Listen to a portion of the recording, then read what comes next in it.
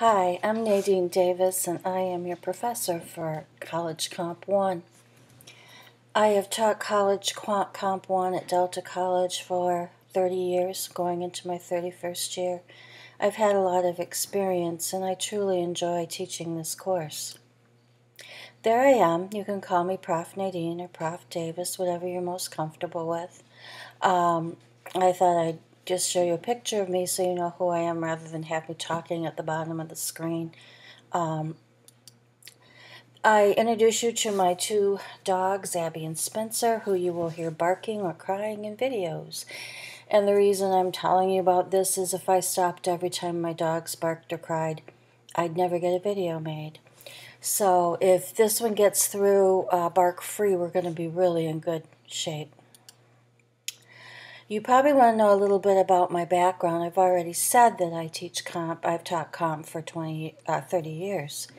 But my BA is from Michigan State University, yes, go green, and that was in English. And my MAT was from SVSU, Masters of Teaching in English. And I have PhD work at Capella University, Instructional Design for Online Learning. I also have taken, I can't even name the number of workshops and in-service on how to teach writing. The important documents that you're going to need to work with in the course are the syllabus, course outcomes and objectives, odds and ends, and plagiarism. Those are the four most important documents in the course, and you need to familiarize yourself with those. You are responsible to know everything in those documents, and I will be going over the highlights in just a few minutes. First of all, you need to read carefully everything. I find the problem when students ask me questions is they just haven't read. They just haven't gone through and read it. Or they've read it so many times they've confused themselves.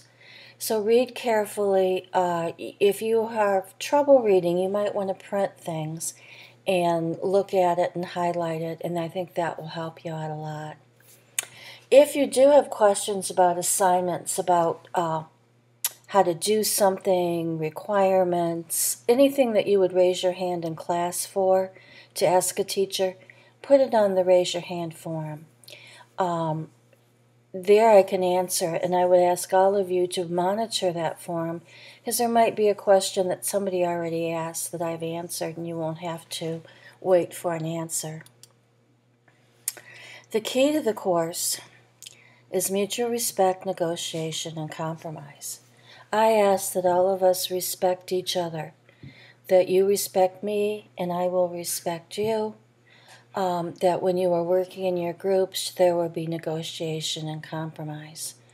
You will be doing a lot of peer sharing in your groups, and these are times when you're going to have to negotiate, compromise, and learn from each other. There will be specific guidelines as to what you are going to do in your groups. I want you to realize that your due dates, your assignment is due every Sunday. So the week sort of runs from Monday through Sunday. You can turn things in early, but everything is due on Sunday night at 11:59 p.m. Each assignment I ask you to do builds on the next, so if you don't get your things in on time, you're going to miss a substantial amount of information that you need. You can't just skip a week and go to the next. I guess you can. I've had students do it. But in the week they skipped, they missed something that they needed to know for the week that is due.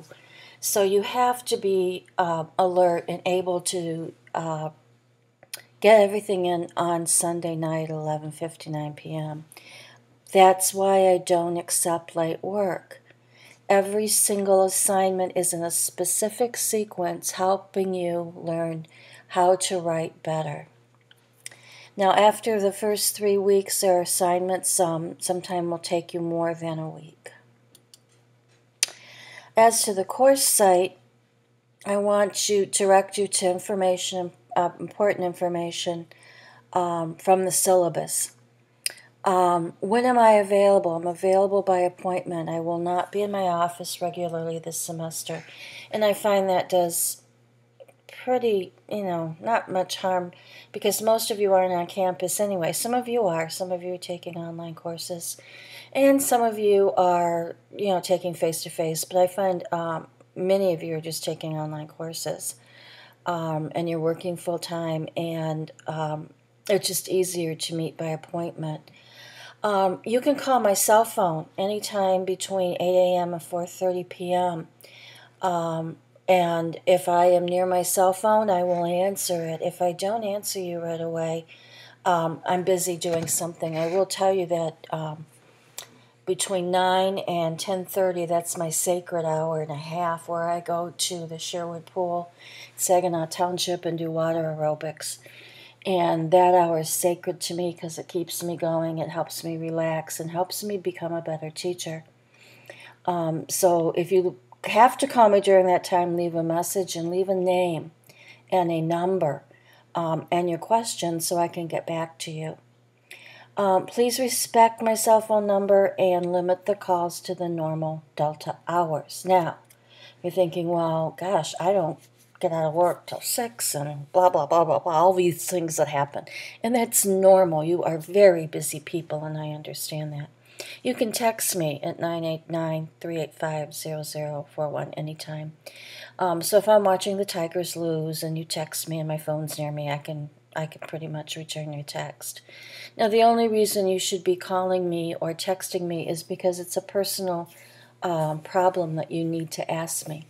Everything else should go on the raise your hand discussion board.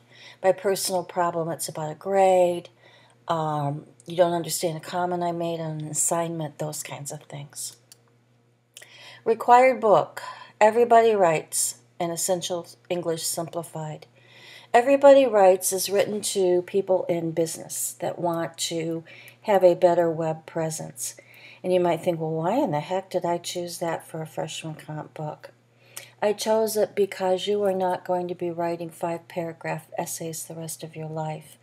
Yes, we will get to the 5-paragraph essay, and you'll do a lot more with it if you take English 112. But the basis for writing a 5-paragraph essay is knowing how to communicate to your audience, knowing who your audience is, knowing what you want to say to your audience, the main idea you want to get across, and then if you're successful. English Simplified I will refer you to. We won't have actual assignments out of it, but I will refer you to it if you're having trouble with commas, periods, those types of things. You might think, oh boy, then I don't have to write English Simplified. Well, if I tell you to go there and to brush up on some of those comma rules, and I don't see a change, I'll let you know about it. Attendance is mandatory. 2/5 of a course, missing it equals drop from course.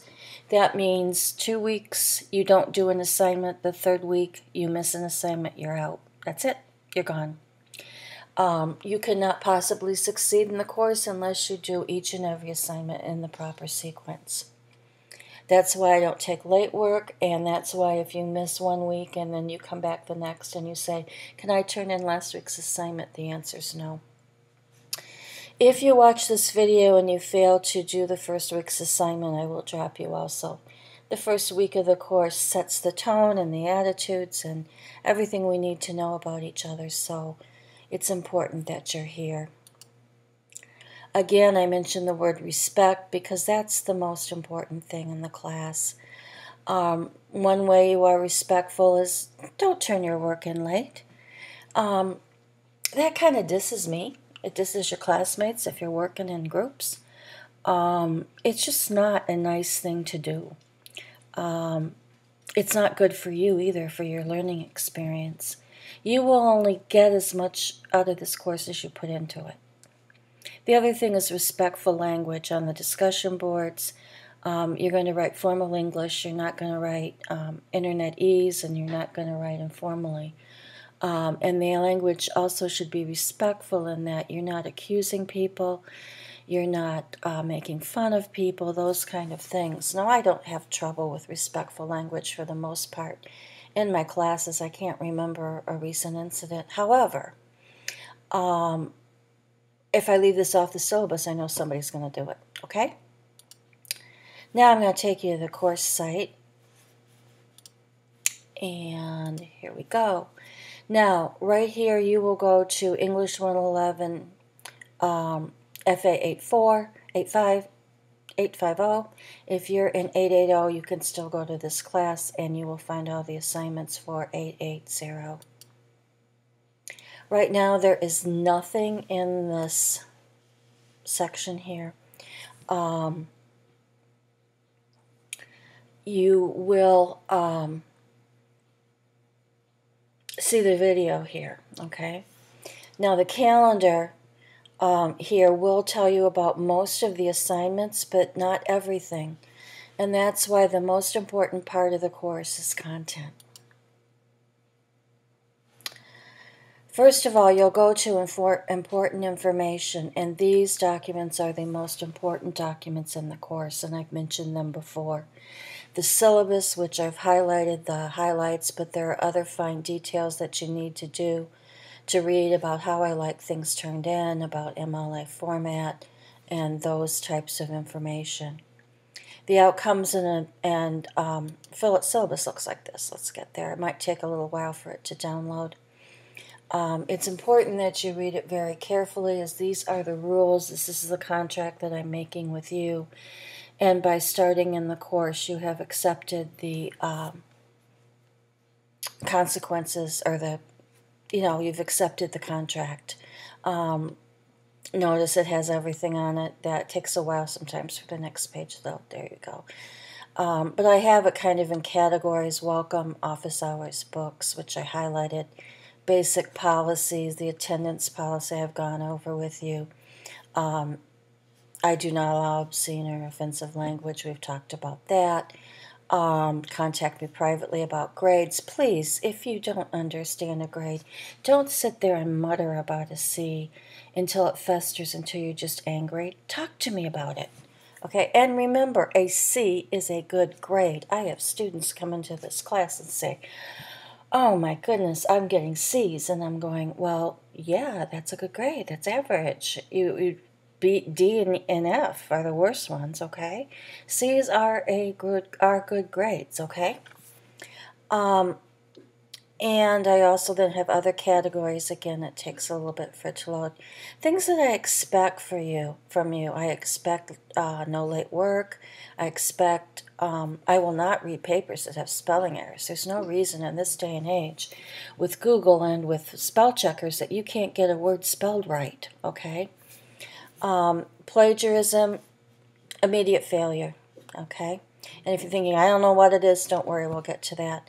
Other expectations for class work, and so on in the syllabus.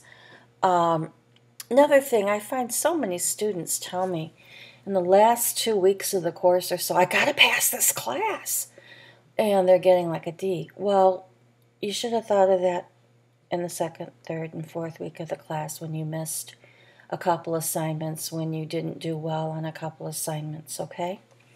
You're disrespectful if you don't call me or email me if you have a question, because I can't tell if you do. I can't reach through this computer and say, hey, whoever, what's your problem? What's your question? What can I help you with? You've got to let me know, and I will help you, okay? The next thing you need to be aware of is the outcomes and objectives for the course. Notice this will open in a new tab here, and it just tells you what we're going to be working on. Write effectively for appropriate rhetorical situations. That just means different types of writing. We're going to be doing reading and writing, and we're going to develop critical thinking skills. I'm going to shut that off. I'm going to go to the next. The plagiarism policy. Where is it? Oh my goodness, important information. Where did it go?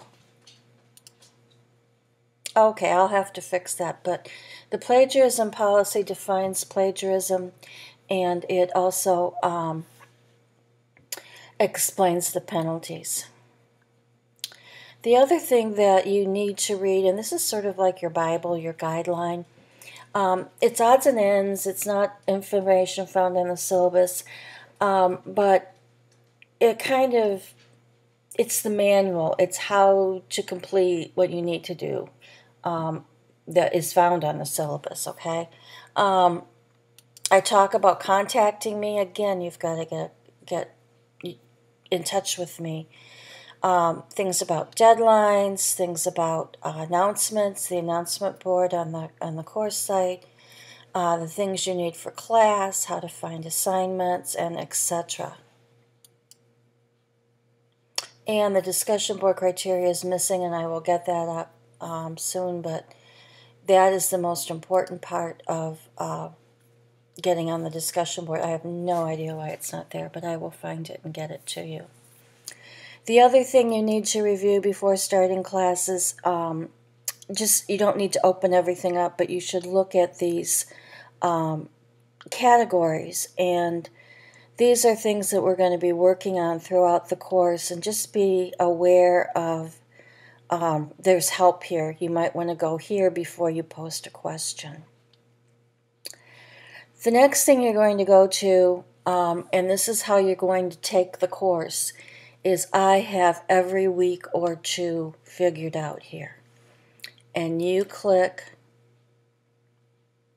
on this, and notice it has a start date, August 28th. You will not see it till that day. I might change that to the 27th, but that's what it is. There's going to be a quiz on the textbook, pages 11 through 43, so you need to know, read it carefully. You're going to need to read this, not only to take the quiz, but to do your first writing assignment. Notice this is due by September 4th by 11:59 p.m. You will not be able to read this, take the quiz, and do the first writing by opening this up on September 4th and getting started. I guess you could do it, but I think it would be pretty rotten, okay? Then you will do your first writing assignment, which will, if you click right here, go immediately to the discussion board, and it explains it to you, and then you start a new thread, and you have your first post done, okay? When I go back to content here, this course for September 5th won't be open until September 4th, okay? And so on. So you will not see December 12th through 17th until December 11th, and so on and so on. I reveal it each week because sometimes I find my students are overwhelmed.